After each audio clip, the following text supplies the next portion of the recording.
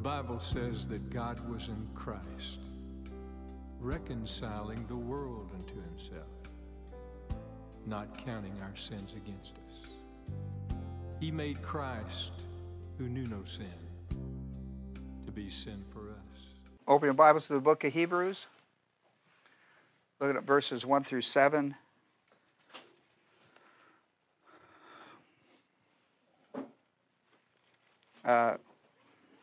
What we have been studying under the New Covenant, this series under the New Covenant, what we've been looking at is the superiority of the New Covenant over the Old Covenant.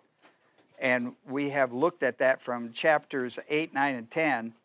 And now we're in 10. We're in the final chapter on this subject, according to the book of Hebrews. Now, the book of Hebrews has been running this. They've talked about the superiority of Christ until we got to the 7th chapter. And from the 8th, 9th, and 10th, they've talked about the superiority of the new covenant that he's brought in. And so we've been focused on the new covenant that Christ came in with. And if you have a study Bible or whatever, you will notice, like from verse 5,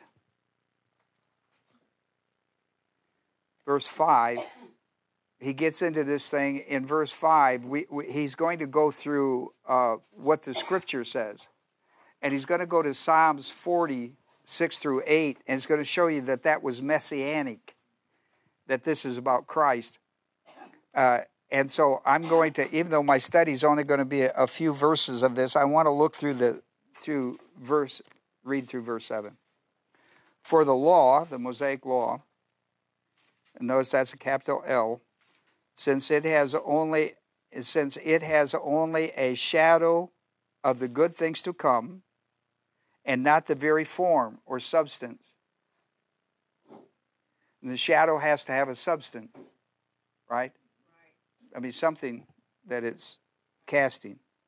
A good thing to come, the shadow, it's a shadow of the good things to come. Can never by the same sacrifice, year by year, which they offer continually, those under the old covenant, can make perfect. The sacrifices year by year, which offered continually, can never, watch this, can never make perfect those who draw near. Can't make perfect.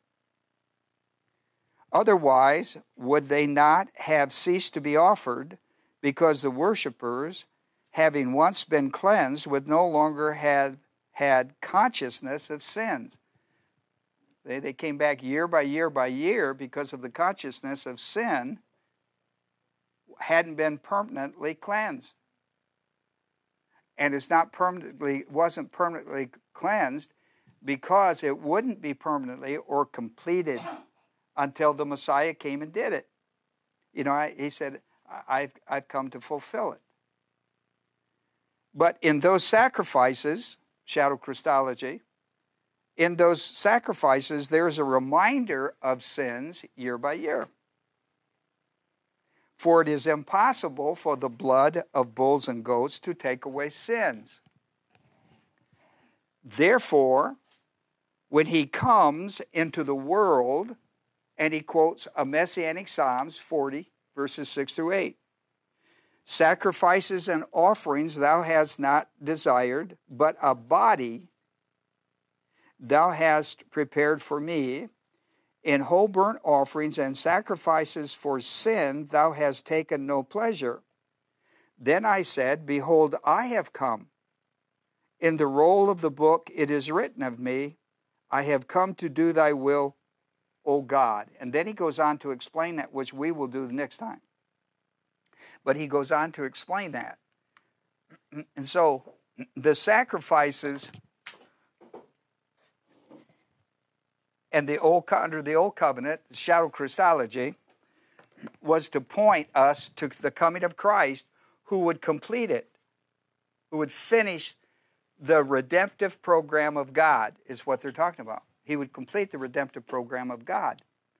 And when he came and died on the cross, he completed the redemptive program which completed everything that had been started under the old covenant, has now been completed, and everything beyond the new covenant, which is the completion of the old covenant, everything beyond that is covered, right?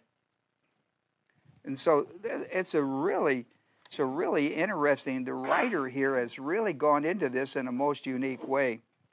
And so what chapter 10 tells us, I wrote on your paper, what chapter 10 tells us is explains the old covenant shadow Christology was never adequate to complete the Jewish age believer's salvation. You understand that? Salvation until Christ would come, and then it would be completed. Now, their names are registered in the book of life because they believed in the prophetic gospel of Jesus Christ, that one day he would come and bring their salvation to completion. I mean, listen, you don't pay attention to it, but we look at the same thing with the resurrection. Listen, Ephesians 4:30, you know what it says about the resurrection? He says, on the day of redemption. Look at that. We're under the same type of program, except ours is completed the moment we believe it. Let me pull over here. In Ephesians 4:30, and you know this goes with Ephesians 4:30, but that goes with the 4th chapter, verses 13 and 14. You know, you're sealed until the day of redemption, right? This is we're sealed at the moment of salvation. Do not, because we're under the new covenant. Do not grieve the Holy Spirit of God, by whom you were sealed. See, that's verse 13 and 14. Look, for the day of redemption. You know what he's talking about? He's talking about the resurrection. He's talking about the resurrection.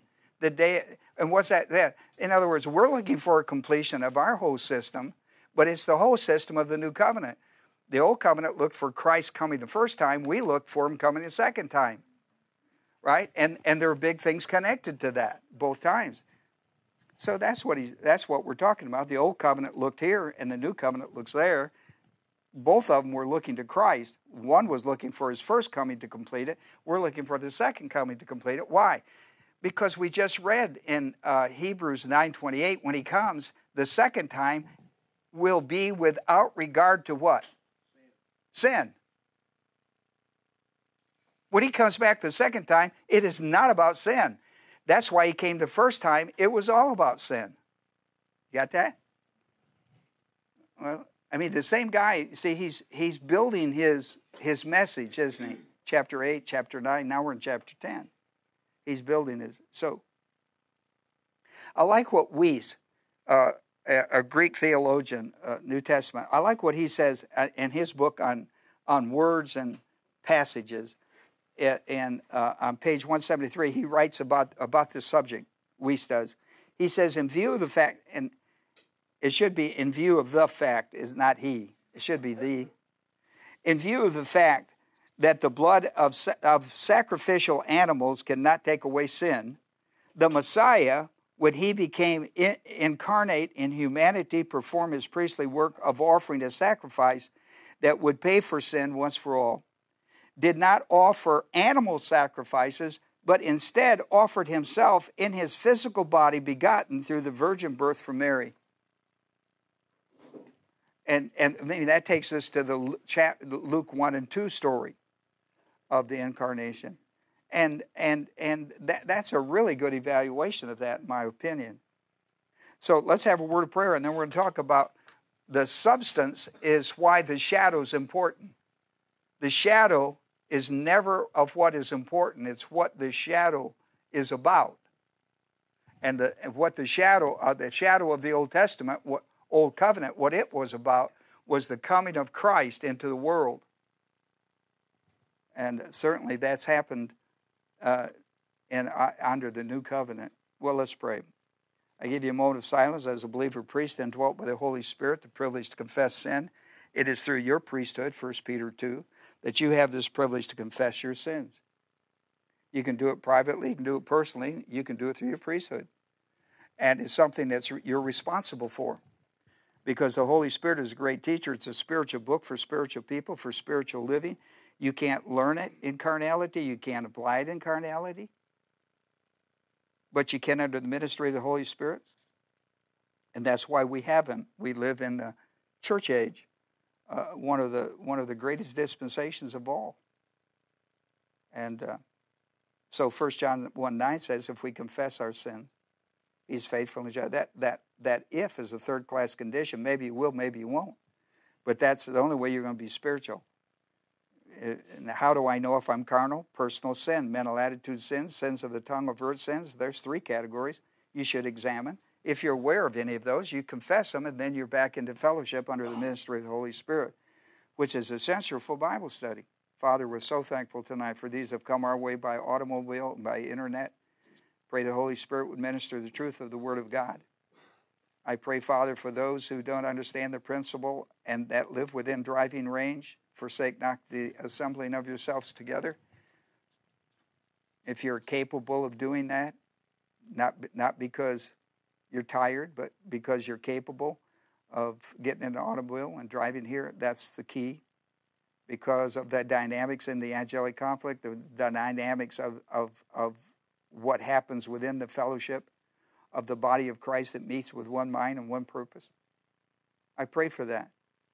But the internet ministry is for those who cannot do it, not those who are too lazy to do it, but those who cannot do it.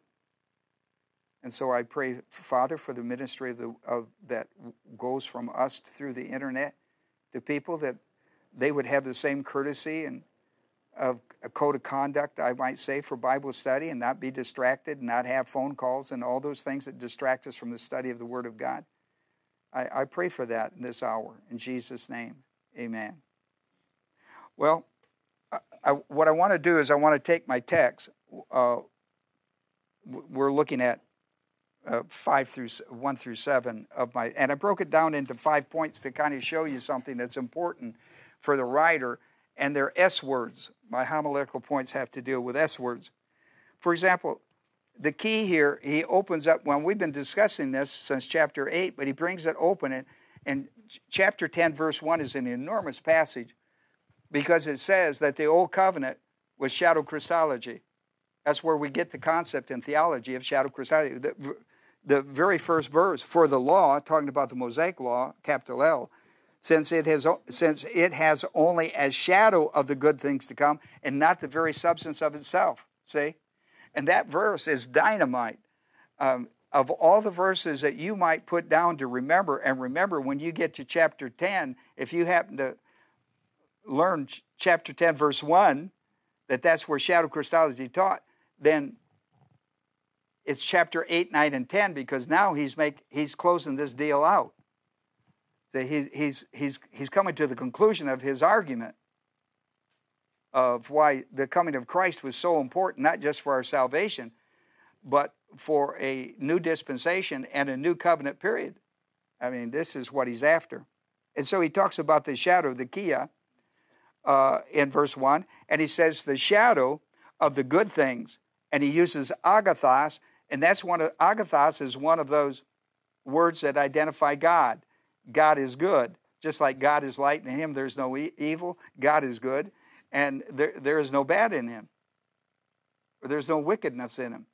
God is good.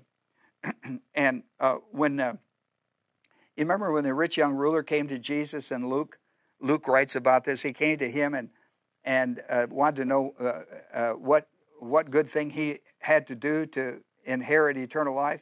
He came to Jesus, asked him. How he addressed Jesus was really interesting. He called him good teacher, good rabbi. What must I do to inherit the kingdom of God? And Jesus said to him, are you calling me good? Because he used the word agathos, a divine good. It was a word of divine good. And Jesus challenged him, are you saying, I mean, where did that come from? I mean, what is your source? What's the background for you to call me agathos good? And then he goes on and has a discussion with him. This word good means it's associated with God. So that's kind of an interesting, and that's what he says here. He puts it in a neuter. It's in neuter because it's dealing with the substance of the shadow. What's the shadow about?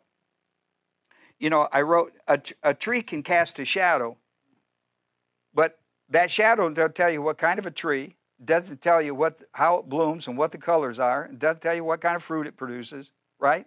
It's just a shadow.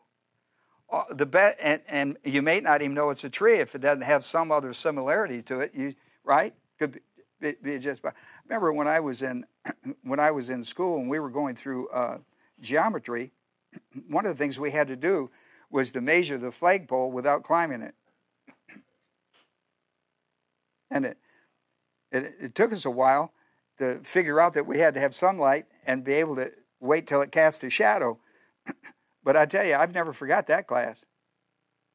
I never forgot that class. And I thought, boy, that was good, because as an old farm boy, if they'd have said to measure the pole, I'd have climbed up with a mace taper and, I'd have just shimmied up the post and measured it. I didn't know that the shadow could cast and you could do didn't know you could do that deal. I didn't know that. So that was a great class. That was a great class. And so this is what a shadow is. A shadow, a shadow cast depends on what it's about. And so he says the old covenant was a shadow of Christ, and the good thing about it, it was about Christ. It wasn't about the animals, it wasn't about this, it wasn't about that, it was about Christ. So we call this shadow Christology. Shadow Christology. That's what theologians call it. A shadow of the good things to come. Notice, things to come. Not the very form or the substance of the things. So this principle is huge in theology. It separates the Old Covenant from the New Covenant. You know what separates the Old Testament from the New Testament? Matthew, Mark, Luke, and John. Matthew, Mark, Luke, and John. And you know what Matthew, Mark, Luke, and John's about? The coming of Christ. And you know what is established after Matthew, Mark, Luke, and John? Well, then we have the book of Romans, the Acts, Romans. You know what that is? That's New Covenant. Here's the Old Covenant. You know what sets in the middle between the Old Covenant and New Covenant, which begins in Acts and pushes forward in the reality of application? Matthew, Mark, Luke, which is the coming of Christ into the world, going to the cross, paying the supreme sacrifice, boom. If that's not done, if you don't have the last 3 chapters of all of those, Matthew, Mark, Luke, and John, if you don't have those 3 chapters, you don't have a new covenant. He's got to go to the cross and die, be buried, and be raised from the dead business. That's a pretty powerful idea, and that's what the writer's trying to remind him of. And they call it, listen, here's what they got. They call this the Old Testament, and they call this the New Testament. Right? That's Old Covenant, New Covenant.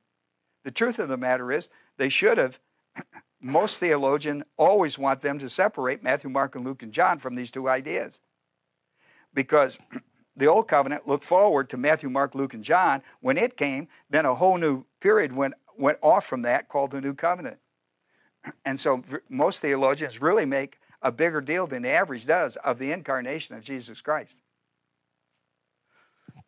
And most theologians, after they study very long, they separate that. They all separate it.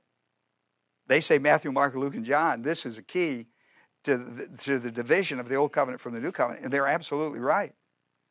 After you do a little study on it, then everybody comes to that conclusion. Just everybody. I mean, I say everybody who studies the Bible. The sacrifice, that's verse 1. That was the first part of verse 1. The second part of verse 1 is really interesting. The sacrifice, I call it the sacrifice, he says, can never. He says, the shadow can never. See, the shadow can never. We're still in verse 1. And it's a word, dunamai. Dunamai. Dunamai is an interesting word because dunamai means able. It means possible. Are you able? Are you possible? Is it could you possibly help me? And he said, well, I could, but I'm not able. See, and he's talking about the same thing. See, you understand it when he says it, and it's actually the same word. And then the idea of power, dunamis, dunamai, dunamis, when you call dunamai, the verb, dunamis, the noun, you have the word dynamite. So it's used a lot with the Holy Spirit. Can never, but look at this word never. Never is a double. Now you don't have, now when you, listen, they used ote, which is a strong negative. That's ukde. That's a double. When they got ukde, they use it as one. That's as high a negative as you can get. And then when you put it with pote, which means at any time. You know what that means? When you put this word is stronger than never. It means never, I mean never at any time ever. That's what that means. It's stronger than never. I mean, if you told somebody never and they go like, what? I don't know what you mean by never, because they think you mean never for a week, or I can never drive the car for a week or a day, a week, a month. What's never means, so sometimes you have to, this word tells you what, are you talking about I can't drive for a week, I can't have the car, I can't do this for a month, I can't do that for a year? What kind of, this word tells you, it says, not one time, at any time, ever.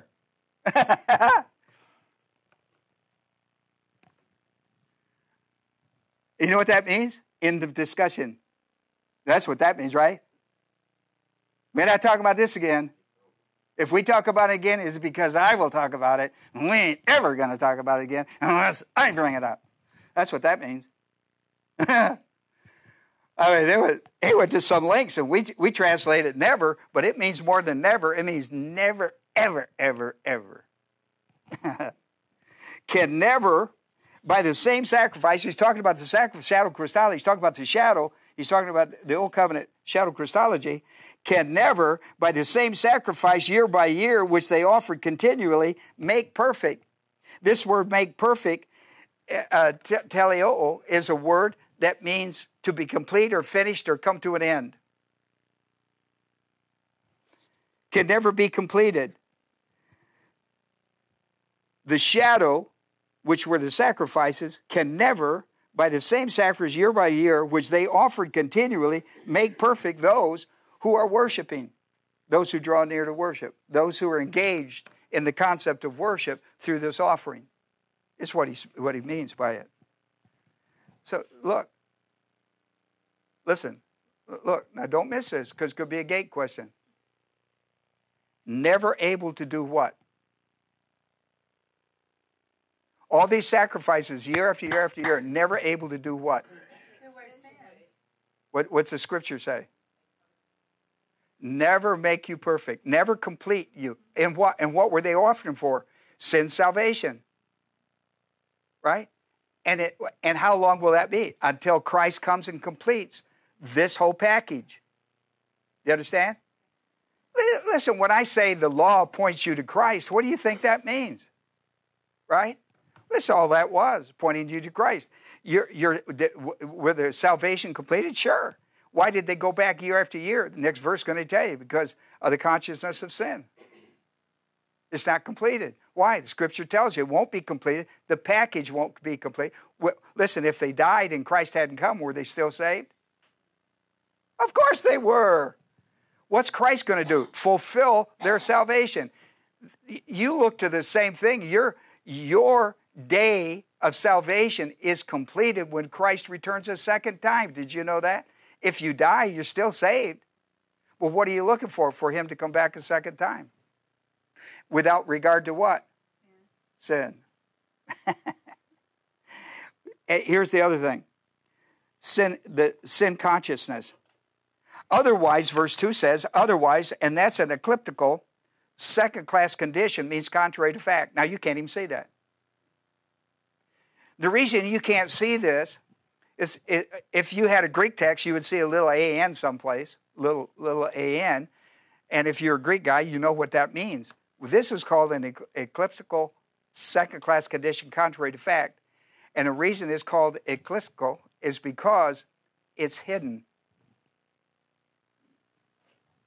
Right? That's in the English. I mean, I'm not telling you anything you don't know. It means that it's been deliberately hidden. It's been deliberate. Now, you can put a second class out there wide open, like a first class, second class, you can see it. This one, the only thing you get to see, and they don't have an apodosis, the only thing you can see is that in the Greek it has a little an. Now, for some of us, that's pretty powerful. And for other people, they don't know what this passage means because they don't understand that. But if they kept up with us through chapters 8, 9, and 10, they would have gotten it. Otherwise, now remember, this is contrary to fact. Otherwise, talking about offering, they come every year to offer something that says, I'm looking for Christ to complete my salvation that I believe in. Do you understand that? And so everybody look for his coming in a year for that completion. Kind of like we do with the rapture and all that business. It's a completed deal, right? All right. I just want you to understand, we're not talking about losing salvation and all that foolishness. Quit that. I'm not talking about that. Otherwise, remember this is contrary to fact now. Otherwise, would they not have ceased to be offered? If it could have made them perfect, why would they go year to year to year to year? Because it didn't, and they knew it. Because the consciousness of sin drove back every year. All right? Because, he says, otherwise, contrary to fact, otherwise would they not have ceased to be offered, because the worshiper, having once been cleansed, would no longer have consciousness of sin as a need to be saved, is what he's talking about. They come back year after year have a consciousness of sin, not because they're not saved, but there's a consciousness of sin that only Christ can complete when he comes finally. And that's what he's talking about. You see, they come back. Otherwise, contrary to fact, would they not have done this? Well, yes, but they didn't. They came back year after year after year. Why did they do it year after year? And why did that continue passed on for 2,000 years? Right? These people did this for 2,000 years. They never broke stride on this principle. They never broke stride. This was built into their whole religious structure. And it was all about the coming of Christ. When Christ would come, then this whole system would be fulfilled and shut down because Christ would be here. You understand that? Well, I'm just telling you what it is. It's up to you to figure what this. So what were they doing? They were looking for Christ to come to complete their package of salvation, just like you are. I mean, are you saved? Of course. Until when? To when Christ comes, as far as a historical point. Right? And when he comes, it won't be in regard to sin, because that's why he came the first time. See, that's what the writer's saying. And he said it in the 9th chapter. Now he's explaining it. Salvation for those who are waiting. Right.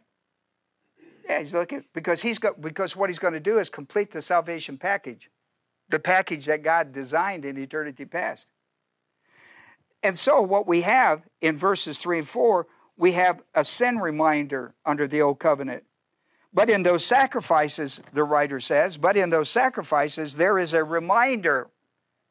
You know what a reminder is? It is the Word of God touching your consciousness of responsibility. A reminder. Right? We tell everybody, sometimes we'll put it on a paper. Sometimes, we used to say, I'm going to tie a string to your finger that you might remember, right? A reminder. The shadow Christology was a reminder, and it was a reminder for one thing, it is impossible. It is impossible. This is the same word in another form as dunamai, with an alpha privative in the Greek on the front of it. What was possible, dunamai, possible, remember that? Can, never. That's the word can. He put a negative on the front, therefore what was possible is now impossible. That's the word. He used the word possible, then he put it down here, impossible. He says, for it is impossible for the blood of goats and bulls and goats, that's under the law, to take away sins. That was only to show you that Christ would come and do that. Okay? And so they look for him. Listen, every generation looked for him to come. They looked for it for 2,000 years, and he gave up and set up a new system. So when he came, they rejected him. He came unto his own. John, the 1st chapter, verse 11 through, he came unto his own. And what did his own do? Rejected him. But to those who received him, to all who received him, right, became sons of God. So the writer said it's impossible under what was under the old covenant to take away sin. So because it was never intended. It was intended to show you that Christ would come and do that. And when he did, that was completed. It was completed forever. Christ dies one death on one cross on one day, and the whole sin issue and salvation issue is completed. And so Christ, they're looking for Christ to come to establish a new covenant, Jeremiah 31 through 34. Now he says in the final verse 5, and then he gets into this whole Psalms, he says, therefore, which is interesting. Now, usually when we see therefore, it is the Greek word un. And un means that this is a trailer hitch. Therefore, why for?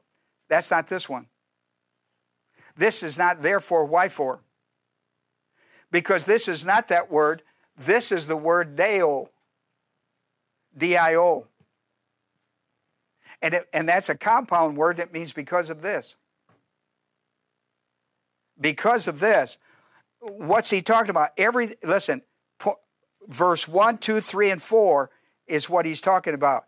Because of verse 1, 2, 3, and 4, which is the shadow, the sacrifice, the sin consciousness, and the sin reminder, you need a Savior. Therefore, or because of this, when he comes, he's talking about Christ. When he comes into the world, right, then he's going to complete this whole deal because he's the substance of the shadow.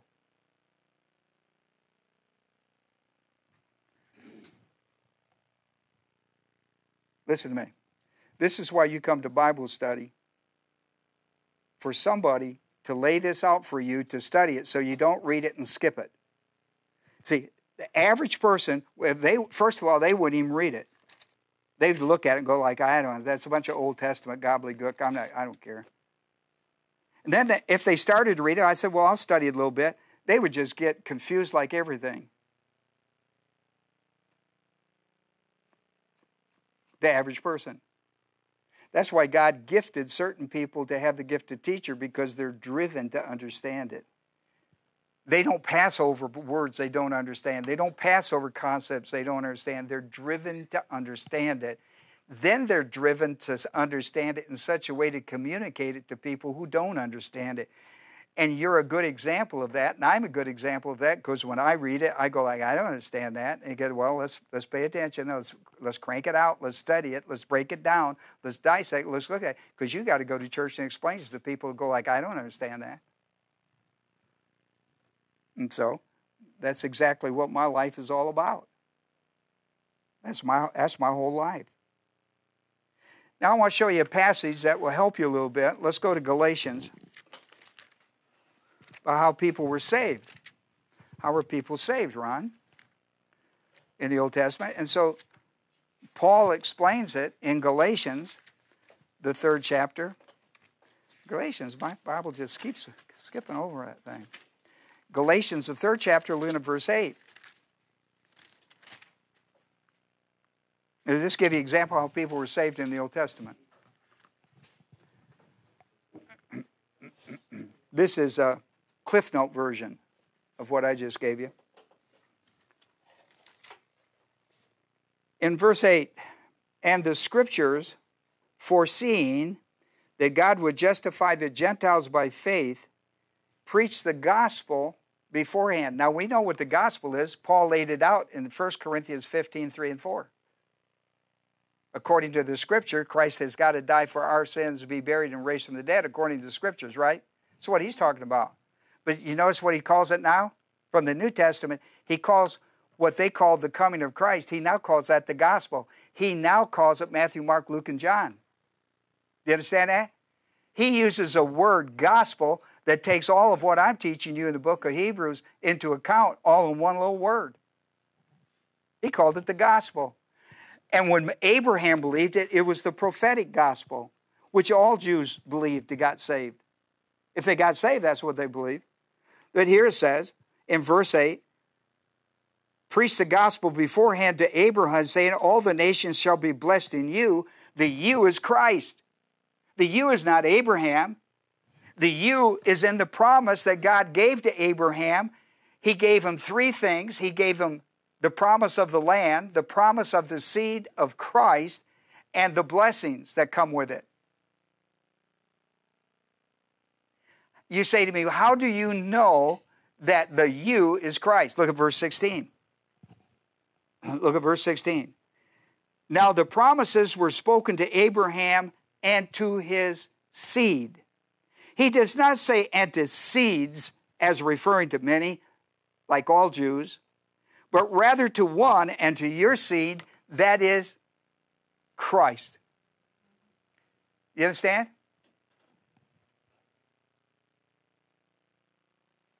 And here's my point. You don't read one verse and take it out of context and come up with your own opinion. You keep it in context and see if the writer has answered the questions that you have. And he did, right? He just doubled up. He put 8 and doubled up to 16 and gave it to you. But you didn't get it in 8 unless you looked at 16 and said, well, what is the you? The you that was given to Abraham, and that's the Abrahamic covenant, was Christ. And it's always been Christ. It's never been the law. The law cannot save you. It points you to Christ who can save you. The law can never save you. The law was never intended to save you. Galatians, the 3rd chapter, verse 24. See that? So there you are. So the Bible doesn't give you something in one verse and take it away in another. You got to be students of the Word, though. You can't just carry a Bible and have it in the place so it looks like somebody. If the pastor happened to come by, you got a Bible sitting out someplace. Okay? You don't have to worry that. I'm not going to do that, but you can put your Bible wherever you want it. Point number 2. The coming of Christ into the world. This is Matthew, Mark, Luke, and John. The coming of Christ. Boy, it is warm in here. Is it just me or is it warm? Oh, Fran's over here going. We know what she's doing with, but she's cold. I must be going through them because I'm having hot flashes up here. Is it warm? Yeah. When we remember that. Do you know is it Chris upstairs tonight or John? Chris, be sure to. Don't worry about Chris. I'll take care of it. The coming of Christ in the world brought the completion of the salvation plan of God. It's the salvation plan of God. When He comes in the world, the salvation plan of God that everybody's been looking to has been completed. That's what He's talking about. It was completed when Christ died on the cross for the sins of the world, was buried and raised from the dead on the 3rd day. That's called the gospel. And listen to me. Boy, if you get nothing else from my ministry in your life, know that you must believe that in order to be saved to go to heaven. I want everybody in this room to go to heaven. If you think you're going another way, you're wrong. Jesus said, I am the way, the truth, and the life, and no one, I don't care who you are, going to get to heaven apart from me. Listen, don't let the devil lie to you because he's going to hell and he wants you there with him. Don't let him lie to you. 1 John 2:2 says, and He Himself, or He alone, is the propitiation for our sins. In other words, He carried God's wrath, the judgment for our sins, and not only ours, but those of the... Now listen to me. You have no idea how important this phrase is, the world. The Jews neglected their message to the world through Christ. They got all caught up in the law, left Christ. Christ was always intended to be the Savior of the world. Always. Always intended to be the Savior of the world. They've closed down. Now listen, they've closed down. They've got a little exclusive religion because that's what you have without Christ. Well, listen, Christ makes you, listen, the prophecy of Christ was get saved and take the message to the world. I just read that. You missed it. We read it and it just went apparently over your head. What did he tell Abraham? He said the gospel is not only for the Jew but for the Gentile. Did he not say that? Yes. And that is what they considered the world. And listen, you know how the world is divided? It's divided up into nations. Therefore, in Matthew 28, 18 through 20, Jesus, before he leaves the earth, tells the church, tells his believers, carry the gospel message to where? To all the nations of the world. Carry him to all the nations of the world. That's always been the message. Jews refused to do it. When he tried to get Jonah to take the message of Christ to Nineveh, he went, no way, Jose. That was typical thinking. And listen, that trip meant nothing to Israel over the history of their life. You would have thought that trip would have said, listen, when God tells you to take the message to Gentiles, you better take it to Gentiles. Nobody was willing to do that. Not until after Pentecost. I mean, they were like the woman at the well. What do I as Samaritan, what do I have to do with the Jews? The Jews felt the same way. Don't have anything to do with that Samaritan. Don't have anything to do with that Gentile. Don't have to do with that person. Don't have to, Listen, and that should not be the way we live as Christians. Under the new covenant, Christ brings equality to every person that believes the gospel. They enter into equality in Christ. We are one in Christ. Listen, here's what the writer is trying to tell us. Here's what he's trying to tell us. He told us in the 9th chapter, nor was it that he should suffer himself often as the high priest entered the holy place year by year with the blood that's not his own. Otherwise, he would have needed to suffer often since the foundation of the world, talking about Christ, but now at the consummation of the age. I pounded that about as hard, and that's a big deal. And notice it's made up of two words, means to bring to completion. Suntelia. Telia means complete, sun means together. To bring all things together, and the consummation is to bring all the prophetic things of Christ into one hub of information. We call that the New Covenant. We call that the New Testament teaching. Ages, he has been manifested in the consummation of the ages, Matthew, Mark, Luke, and John, and forward. He has been manifested to put away the sin by the sacrifice of himself. This means that one trip to the cross did away with the yearly trips to the temple. Right? His one trip to the cross did away with yearly trips to the temple. And to make sure they understood that, God, when he died on the cross, God ripped the veil of the temple from top to bottom and shut down the system. Did he not? Yes. Well, if you know anything about this, you do. If you go here, you church, you know it. If you spend a year with me. In the 8th chapter, verse 7 of Hebrews, for if that first covenant had been faultless, and it wasn't, there would have been no occasion sought for a second, but there was. Shadow Christology of the law provided a yearly reminder of sin, not sufficiently atoned for by past sacrifices, but with the expectation of the coming of the completion of redemption with Christ. In other words, it had two points to it. One is it's not sufficient until Christ, it's not complete until Christ comes. They knew that. They believed that. Under the law, sin was reminded every year, but not remitted. Now listen to me. It was reminded every year they went to sacrifice. It was a reminder that Christ has come, therefore sin has not been remitted. And therefore they came every year, right, remembering, a reminder that it hadn't been completely taken care of. It wouldn't be until Christ came. Does it mean that these people were saved and if they died, of course, they believed the gospel. But the gospel, theirs was shadow Christology, or prophetic gospel connected with shadow Christology. The blood of, listen, did the blood of goats and bulls cleanses them from their sins? I'm not asking your opinion. The Bible said no. I just read it. It's there. That's what he just got through saying that in Hebrews 10. Listen, when you study the Bible, you got to have an open mind with it. If you've already got your mind made up on other ideas, this is a lost cause. You might as well stay home and watch television. When you come to Bible study, you got to have an open mind about some things. You got to be open about the possibility that maybe you've thought some things the wrong way. You certainly got to come with an open mind. We call that positive volition to truth. Listen, all your life, I'm that way. You can't read something and think you know what it means until you've studied it, because then you're trying to read the shadow rather than the substance. Listen, the Word of God will tell you the truth. Whew, I'm getting warm. I gotta quit this stuff. Listen, he said it's impossible. Listen to me.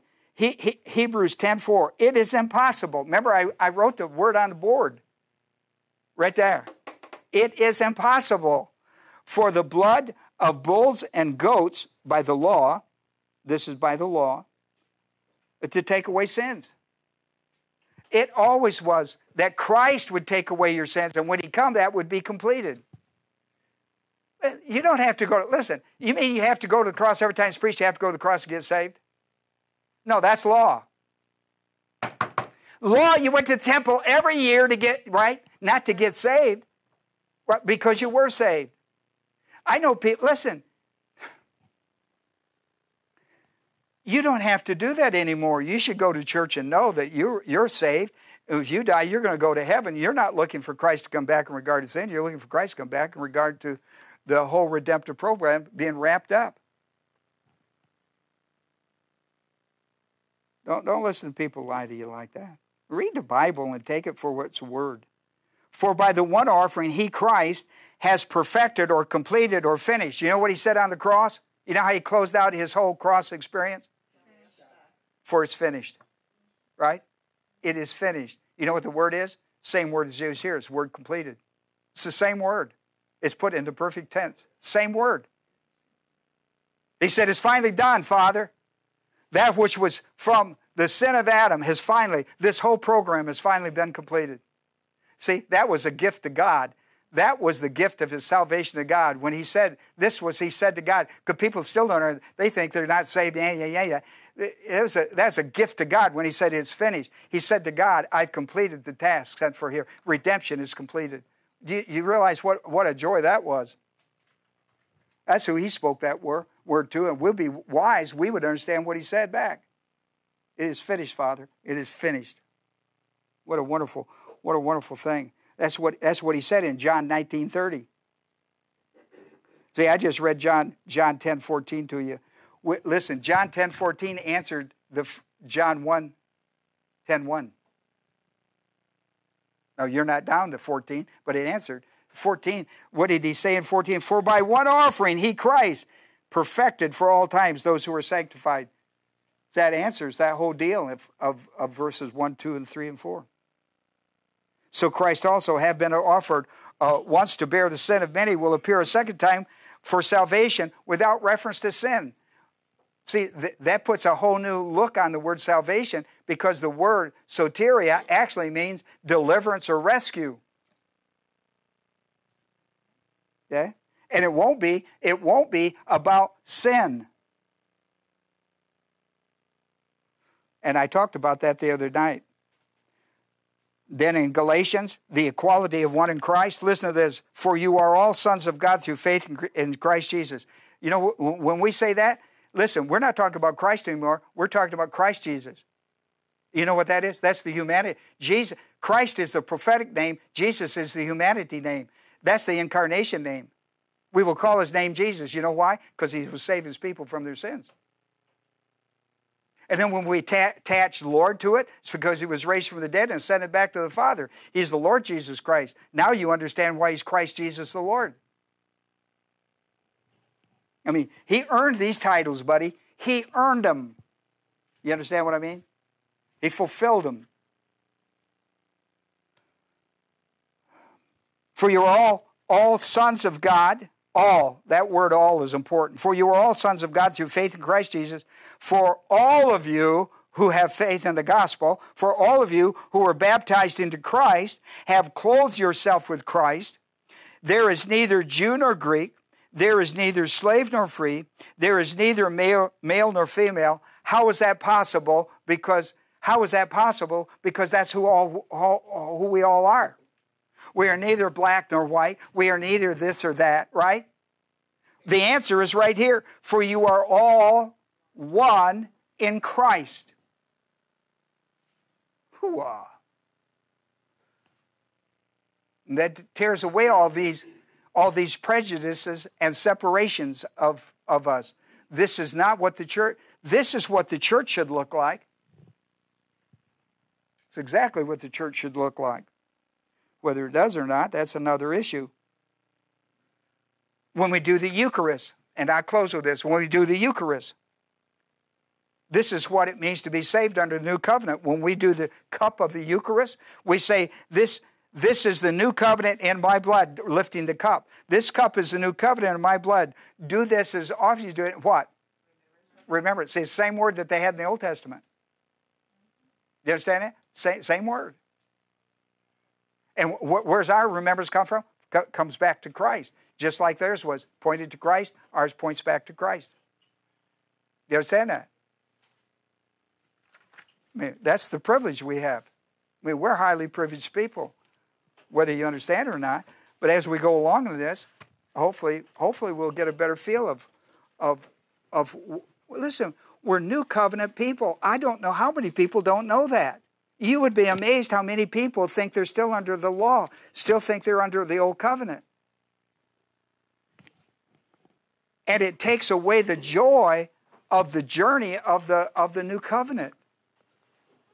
Well, let's have a word of prayer, and I'll dismiss those who have visited with us today. Father, we're thankful for these that have come our way by automobile and by internet. And we press people to become students of the Scriptures.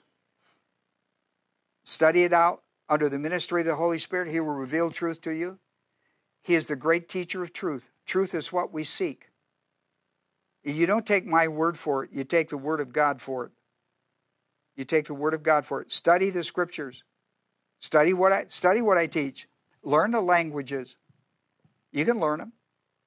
If you say, well, how does he know that that's that and this is that? I'm not giving you anything that a first-year Greek student that studied could learn. Learn it. Find out for yourself what is the reality of the truth of the Word of God and embrace it and believe it. Live it for the joy that it's intended to bring to your life. Get out from under the bondage of the law. Embrace the grace of God. Embrace it. Get out of the law and bondage. And get into the grace and joy, peace. For we've made our prayer in Jesus' name. Amen. The Bible says that God was in Christ, reconciling the world unto himself, not counting our sins against us. He made Christ, who knew no sin, to be sin for us.